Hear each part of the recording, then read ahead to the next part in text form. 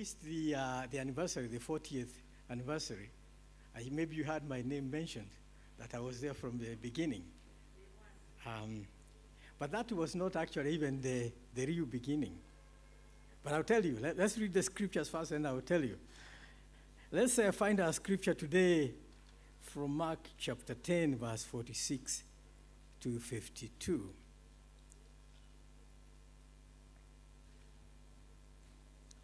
And I will read from the NIV. Then they came to Jericho, as Jesus and his disciples, together with a large crowd, were leaving the city. A blind man, Bartimaeus, which means son of Timaeus, was sitting by the roadside begging. When he heard that it was Jesus of Nazareth, he began to shout, "Jesus, son of David, have mercy on me." Many rebuked him and told him to be quiet, but he shouted all the more, "Son of David, have mercy on me." Jesus stopped and said, "Call him." So they called to the blind man, "Cheer up. On your feet, he is calling you." Throwing his cloak aside, he jumped to his feet and came to Jesus. "What do you want me to do for you?" Jesus asked him. The blind man said, "Rabbi, I want to see." "Go," said Jesus. "Your faith has healed you." Immediately he received his sight and followed Jesus along the road. That is the scripture which we will use to find what God is trying to tell us today. First of all, I want to bring congratulations to the leadership for the 40 years of a great work in this part of the city of Nairobi. Although I was a part of the beginnings, actually the larger part of the 40 years I was away because I've been in the United States for nearly 28 years. So I was only in the leadership for about 12 years in the beginning before my family and I left to go and live in the United States. But because I saw there are many young people, I want to share a testimony which many of you have never heard about my life. And as part of the celebrations of the anniversary, I want to say my life has been shaped by the gospel. I became a believer when I was a teenager. And when I got the opportunity, or God opened the opportunity, I started serving in the church.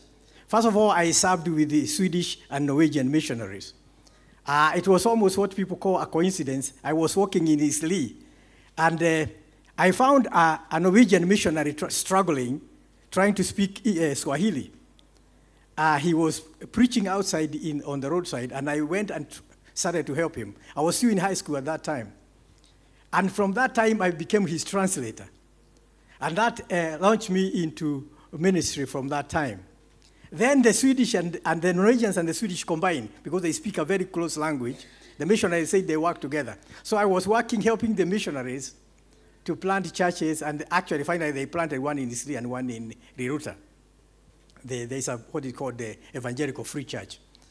But as I was working with the missionaries, I started also attending Deliverance Church right in the beginning, before, way back. That is many years ago, because I think next year they will be celebrating 55 years. So we are talking of that time. And I'm trying to talk to the young people to show how the gospel is able to sustain you and to launch you. The one thing I want you to remember, maybe when you look at your circumstances, you think it is dire and very bad. At that time when I was helping the missionaries and also attended Deliverance Church right at the beginning, I was coming from a mud house, Matope, nyumba ya Matope, in Nairobi. I would take my one shirt and my one trouser, clean it and iron it. And a lady neighbor who lived near me said, "This young man is very proud." Because I would clean it and look at myself and then go to church. Nobody would know that I was coming from Nyumba ya Matope. But as I was reflecting on that, right now where I live is rated to be among the top 5 places, the best places you can live in the United States to raise a family.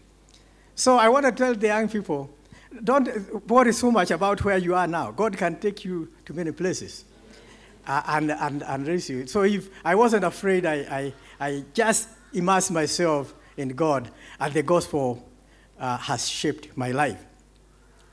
And finally, as I continue coming to Deliverance Church, I realized the way the gospel was being presented was different. Whereas the theology was the same, but the way you present the gospel makes a difference. It can be the same theology, but the way you present the gospel can be different. The way it was being presented was that the gospel can empower you and change your life, not only for heaven, but for this earth. What people dismissed as a prosperity gospel, and I came to say there is no other gospel. There is only a gospel that prospers people. Because I could see from that time, even among the young people that came to Jesus, that God started shaping our lives and molding them and causing us to prosper and to grow in all ways. And that's why today I want to encourage the young people. Don't look at where you are. Remain committed to this gospel because it's a transforming and a prospering gospel. Amen? The scripture that we read from Mark chapter 10, verse 46, chapter 10, verse 46, 52, is about a blind man who was healed by Jesus. And one thing I want you to remember always when you read the scriptures is when you read a story, remember that it is what the musicians call is curated. When you see like the playlist which was being led here, it was not by hit and run. I mean, they had sat down and curated the playlist. So the episodes and the events recorded in the Bible were curated. They were selected. And John tells us in John 10, 20, 30 to 31, that when you read, don't think this is all that was there. These were selected so that you may believe, so that you may have the picture of Jesus was. So whenever you see an episode, remember it was selected, and therefore try to see why was this episode selected. Because there are many things and many healings that Jesus did, but this particular one was selected, it was curated, to be included in the playlist, to be included in the big picture, so that you can really be able to understand how God works.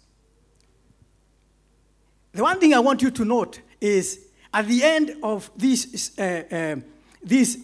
story, Jesus tells Bartimaeus, your faith has healed you. Now, whose faith? Your faith. He could have said, the power of God has healed you. And indeed, it was the power of God that healed him. But Jesus chose to say, your faith has healed you. Yes, we know the power of God is the one that healed him. But remember, the power of God is always there.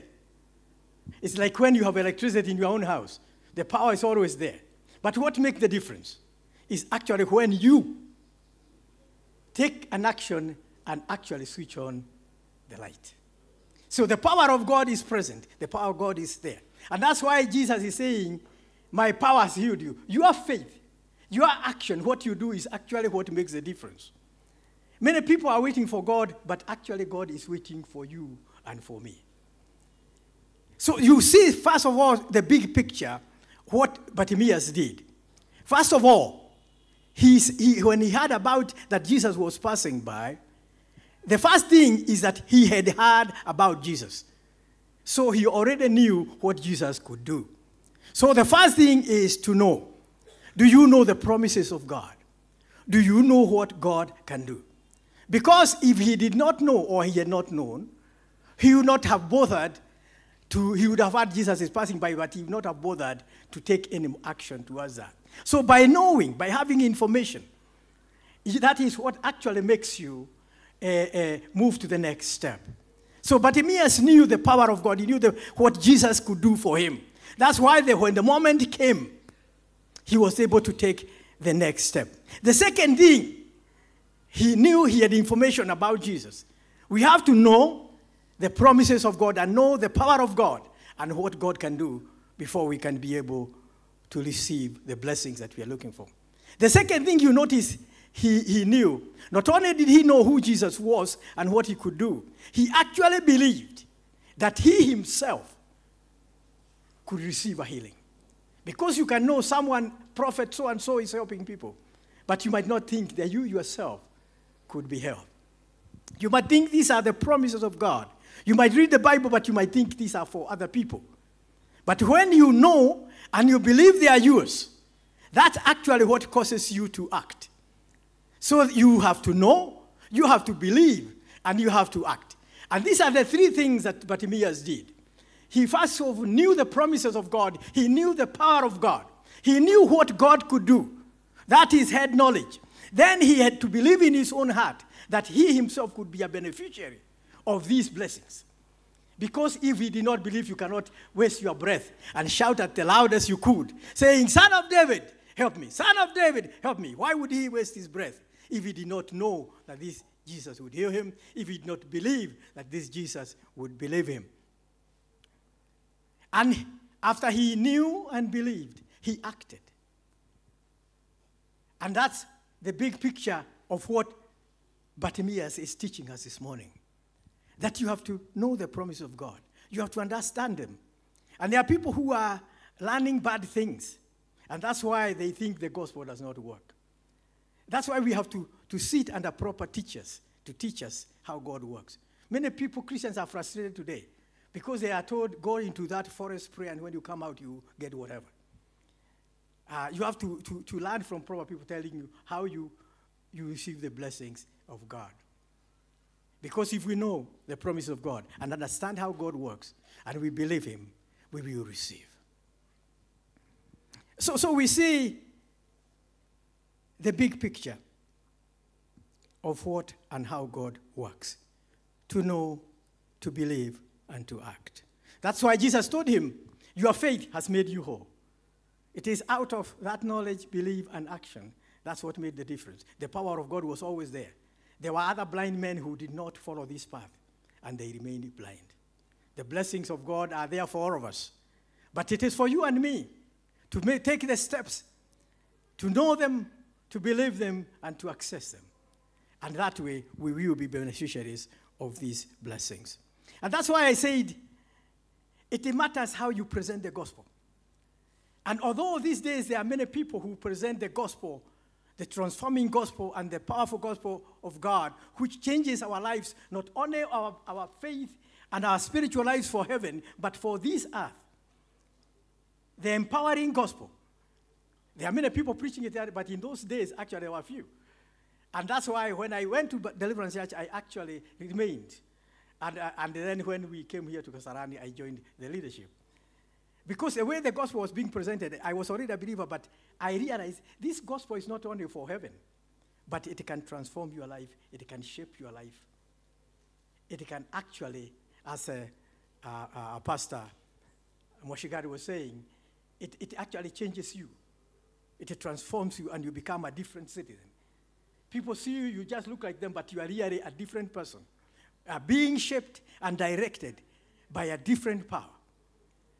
And that is what I like. So Bartimaeus teaches a number of things to us. From this text, as I said, it is curated. It is selected for a reason. That it has lessons for each one of us, which we can learn from this blind man and be able to walk in this path and receive a blessing just as he did. The first thing you notice from this text is that Bartimaeus teaches us to be always on the lookout. He teaches us to be always on the lookout. Now, what opened the possibility of this miracle? Think about it. What opened the possibility? What ignited or triggered this miracle? It is that he heard. And remember, it was in the midst of a lot of noise. But he heard, and he actually, out of all that noise, he captured that which was beneficial to him. So he was on the lookout. And that is actually what opened the possibility of the miracle. That's how he picked the good stuff from the noise. And how, I don't know whether I can say we are an unlucky generation, but we are a generation which is faced by a big challenge, an information overload. The noise that we receive from social media, you might be in 5, 6 groups those who are with you in secondary school, those who are with you in college, those who are with you in training, those workmates, church mates. And if you are like someone I know, you are trying to respond to every nephew and every cousin who posts on Facebook, then a lot of your time is being taken. And there's a lot of information overload and noise. And we really need God to help us, that we can really be able, like Bartimaeus, to know what kind of information we are capturing if we are on the lookout. Verse 46 tells us, as Jesus and his disciples were leaving the city, he heard that it was Jesus. Even in the midst of that noise and in the midst of everything that surrounded him, he was able to pick what was important to him. Are you spiritually alert? Are you listening to God's voice amidst the noise of the world? Let me tell you something very important. Being alert and being able to hear what God is doing and saying is so important. Because that's how we actually hear where God is pointing us. Many times we struggle trying to find the way. But only if we could hear God and see what he's pointing us to, our lives will be much easier. The miracle and the miracle worker are always there. All that Bartimaeus needed is to hear and to know where to go. And I want to tell you, God is willing to bless you and to bless me, but we need to hear where he's telling us to go. We need to hear the people he's pointing us to. We need to hear the direction he's giving us. You see, many times we want to do it. We are merit-based society. We want to try our own strength. I want to use my diplomas. I want to use my everything. But sometimes if you listen to God, he will go further than your diplomas and your degrees can go. He can show you better things than all the knowledge you have acquired. I know this because I have acquired a lot of knowledge. But many times God blesses me even where nobody is asking you for your qualifications. Just God opens a door, and actually it's later on they discover you have been to school for a while. So if we can hear what God is saying, if we can see what God is doing, then we will be able, like Bartimaeus, to be on the lookout and get what God wants to give us. It is so true that God has provided for us. And all we need to know is to know where to go. The Apostle Peter, writing in 2 Peter 1:3, he says, because of the connection we have in Jesus, in God through Jesus, God has provided all that we need in life, for life and for godliness. It means God has what you need provided for your life, spiritual life, and for your life on earth. And all you need to know is to hear when he's directing you and where he's directing you to go. And Paul adds on this same subject, he says, I pray for you that your eyes might be opened, that you might actually see. That God, through our connection with God through Jesus, he has provided a great heritage for all of us, if only our eyes can be opened. Therefore, if you ask me, it is so critical that we'll be able to hear and to see what God is doing and where he is pointing us. Because if we do, then we'll be able to get the answers that we need. You can see Bartimaeus was on the lookout. He maintained a posture of hope and expectancy. And we as people of God, people of faith, we must never give up hope. We must do not look at the circumstances. Look to God so that you maintain a posture of hope and expectancy. And that's what will change even what you say when you are talking to other people. You'll not be talking of gloom and doom, but you'll be talking of a God who is able to change your situation, who is able to help you see. As they say, people say money has gotten lost, but they say money never gets lost. It only changes hands. So you do need to see where the money is going so that you can God can show you so that you go there. No money has been thrown in the pit. It is just changing hands. And God can put you in that line where it is changing hands so that you can be the one of the people receiving it. So it's not that new money will be printed or new money will be created. It's not that new land will be created or it is still there. But God has to help you and help me. That as we move, he can show us what is that he has laid out for me and for you.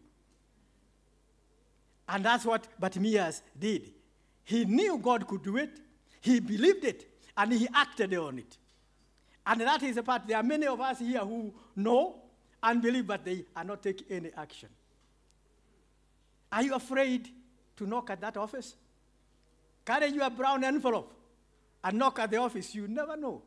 It might just be the office. A lady was giving us a testimony yesterday, and she said she heard an announcement. She actually missed the church that day, and it was announced at church that there is a job at the church office.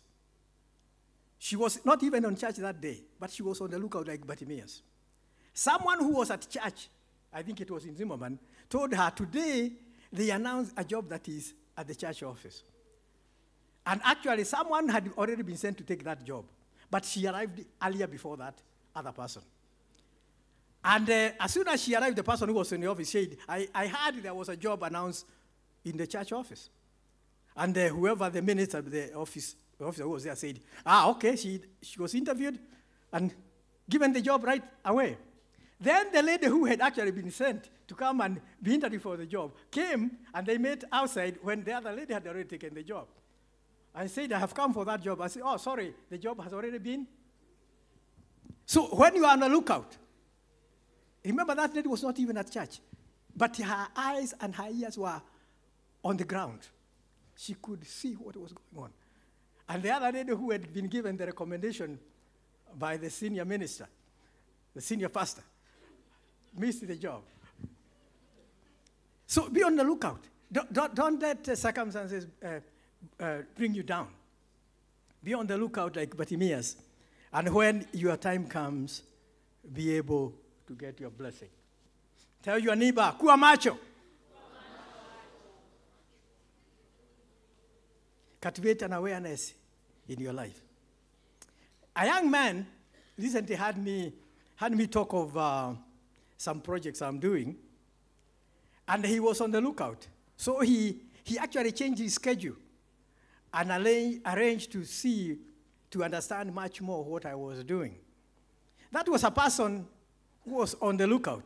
And I want to encourage those who are young and even those who are old to be on the lookout. Opportunities always come disguised as challenges or hidden in the ordinary. People who just come, they greet you, or you say you pass people just like that. Take an interest in people. Take an interest in the people who are with you in the cell group. I try to learn what they do. Try to see whether they can be part of the answer to your question. Because the people that God has brought in your life are the answers to your needs. Amen? Bartimaeus teaches us to be on the lookout. Kuwa macho. Bartimaeus teaches us the importance of reaching out and being connected.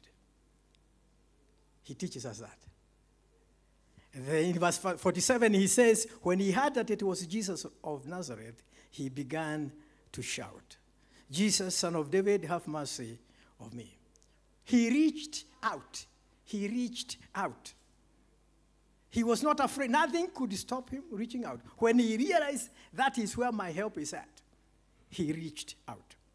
Now, the greatest gift that God has given you and me is the ability to reach out. You might have been trained in many things, but I want to tell you, whatever training you received, the greatest training you received and the greatest gift is the ability to reach out. As noted by Peter, God has provided everything that we need. What we need is to reach out and receive it. Reaching out is the first survival kit that God gives us. Remember when a baby is born, it knows very little else. But it has a gift which nobody can take away from the baby. Whenever it has a need, it cries out. The baby cries out. It reaches out. It is the gift we receive when we are born. But when we grow up, we think we are smart, and we throw the greatest gift away. The gift of reaching out. I want to tell you today, when you get out of this service, reach out, and you'll be surprised how quickly you will reach your destination. Reach out. Anybody who looks like he knows something, reach out to them and tell them, this is what I'm trying to figure out. That is the gift you received when you were born. It is the greatest gift. It is a survival kit that you received for this world. If you can ask anywhere, I don't know, tell me, anybody raise your hand. You have gone and you asked somebody for the way and they dismissed you. Whoever has ever gone and stopped someone and said, I'm looking for this and that's what, can you help me? And they sent you away, or they rebuked you, or they insulted you. Show your hand. That tells you that when you reach out, there are many people of goodwill who will want to help you and me. In fact, in church, we are looking for people to help. Sometimes we actually get into trouble by trying to help too much. Like I met a lady yesterday. We were doing some other thing, and there was a young man there. She's an old and mature lady. She has sons like the young man. She had never met him. She said they usually help young men. So she started asking him, where do you go to school? Where have you reached? What grade have you reached? And she started actually counseling the young men. So you see, there are people actually who are willing to help. Some are even going to beyond, before you even ask, they want to enter your life and help you. So I want to encourage you to reach out, because that is the greatest gift that God has given you and me, the gift to reach out. Whenever we needed something as babies, we cried out. So I want to tell you, cry, baby, cry. Always. Don't throw away the greatest gift that God gave you when you were born. Reach out and you'll be surprised. And when you get surprised, come to church and give a testimony, so that more people will get surprised at doing what God is telling us to do. You see, there is a lot of wisdom in the Word of God. Great wisdom. Great wisdom. Reach out. That is the greatest gift that God has given us. I want to urge you to use that gift. Now, the importance of reaching out is you actually reach out and connect. And actually, you become what you are connected to. Did you know that? When you reach out, you connect with something, and you actually become what you connect to. You know why you become what you're connected to? Because that's what feeds you. And as they say, you become what you eat. So what you connect with changes and shapes your life. That's what you become. That's why if you join people who are doing certain things, before you even discover, you actually start doing them without having sat down and considered. You actually grow into it. You grow into whatever you are connected to. And that's why reaching out is so powerful. If you find people who are going where you want to go, join them, connect with them, and they will actually carry you with them to wherever they are going. So the greatest task you have, young person, old person, the greatest task and the greatest thing you can do for yourself is to connect with people who are going where you want to go. They will literally carry you with them. You can ride on their coattails. So, Bartimaeus teaches us the power of reaching out and connecting. Because, you see, he could not see, but he followed the sound of the people who are crowding, and some of them were not necessarily helping, but he followed up, asking, where is that son of David? And he was able to be helped. What you are connected to is what helps you. So whatever the greatest task we have, the greatest duty you have, is to choose who you are connected to. What you are connected to is the vehicle, is the vehicle that will carry you to where you want to go. What you are connected to is what will carry you. It's a vehicle. That is what will shape your life and your future. Whether you believe me or not, what you are connected to is what will shape your life and your future. So by choosing, you actually commit to a certain destiny By choosing what you're connected to, you choose your destiny. You do, maybe you ask me, Pastor, how do I start connecting? How do I start reaching out? Jesus gives us in the answer in Matthew 7:7, where he says, ask, and it will be given you. Seek, and you will find. Knock, and the door will be opened to you. For everyone who asks receives, the one who seeks finds, and to the one who knocks, the door will be opened for him. I want to give you a real story. When I was young, and I could not afford school fees. I told you I lived in a nyumba ya matope. So I couldn't even afford the school fees. So, as I was praying, what came to my mind is to go to the Red Cross. When you don't have school fees, do you go to the Red Cross? Who amongst us here, when you don't have school fees, you have gotten school fees from Red Cross? But that's what came to me. So I went to the city. They were, I think they were in the place where there is the place where the parliament, where they have their lounge, where the MPs have their lounge. Behind there, they used to have an office for the Red Cross. So I went and knocked the door. And the lady was there was an Indian. She was the secretary. She was sitting in the front office. And I told her, I have no school fees. And as I told you, whenever you ask for help, nobody will throw you out. The Indian lady told me they don't give school fees, but she had a rich brother, her own brother. So she wrote me a note to her brother. And she gave me a note to go there, and I got the school fees from her brother.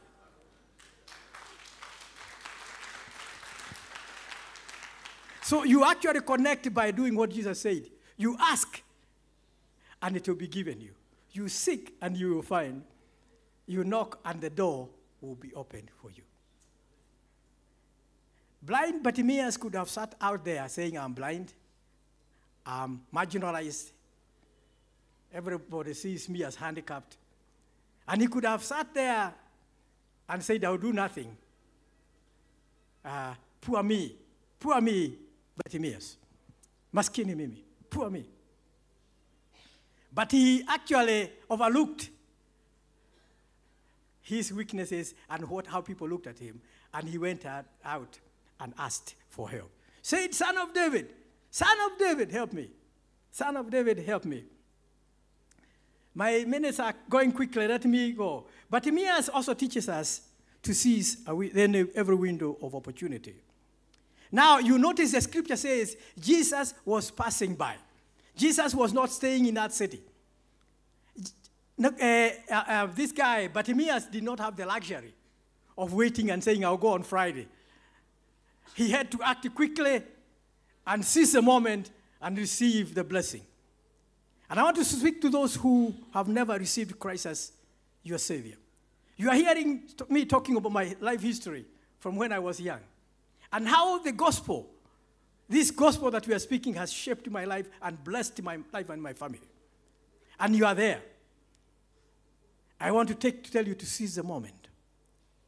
As you listen, say, I want to receive that same gospel. I want to receive that same Jesus. Bartimaeus, knowing that Jesus was passing by, seized the moment. He cried out right away. He did not wait. He did not have the luxury to wait. Jesus was not living in that city. It was a window of opportunity. And opportunities have a very short time span. They come and go. That's why we call them windows of opportunity. If you're not on the lookout, like that lady, remember the lady I told you? She realized this job is not going to be open forever.